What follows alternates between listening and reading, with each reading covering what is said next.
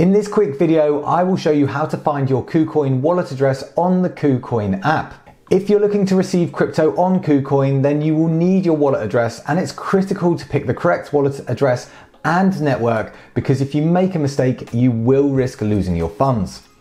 As always, nothing in this video is financial advice, and I accept no liability for you losing or sending your crypto to the wrong address. So if in doubt, send a small test amount of crypto first. So to find your wallet address on the Kucoin app, press the deposit button on the middle left on the home screen. Then you want to pick the specific crypto you want to deposit by either searching or scrolling. I'm going to pick USDT. If there are multiple networks, and in this case there is, you can choose the one you will be sending your crypto on.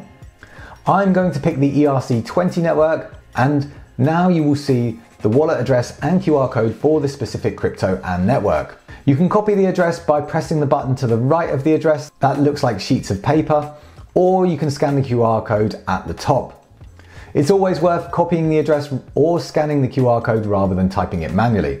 Anyway, if you got any value from this video, then please smash the like button and don't forget to subscribe, as I upload new finance and crypto related content every week. And now that you've got your wallet address, you may be wondering what's the difference between a coin and a token, so I recommend watching this video next.